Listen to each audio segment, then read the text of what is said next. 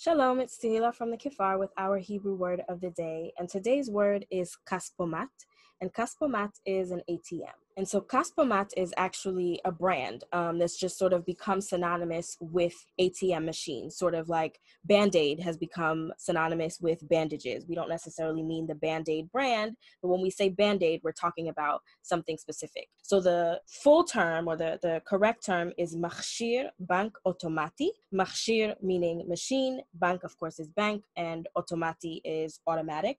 So machshir bank otomati is like automatic bank machine, but you'll often just hear kaspomat. And our sentence is Efo hakaspomat hachi karov, which means where's the nearest ATM? So efo is where or where is. Kaspomat, again, ATM. Hakaspomat, the ATM. Hachi means the most, and it's the way that we add like est, that we make superlatives out of adjectives. For example, tov is good. Hachi tov is the best, okay, or the most good that you can get, which is the best. Gadol, big. Hachi gadol, the biggest, okay, and karov is near or close to. So hachi karov is the nearest, okay, or the closest. So efo, where is. Hakaspomat, okay, the ATM. Hachi karov, nearest.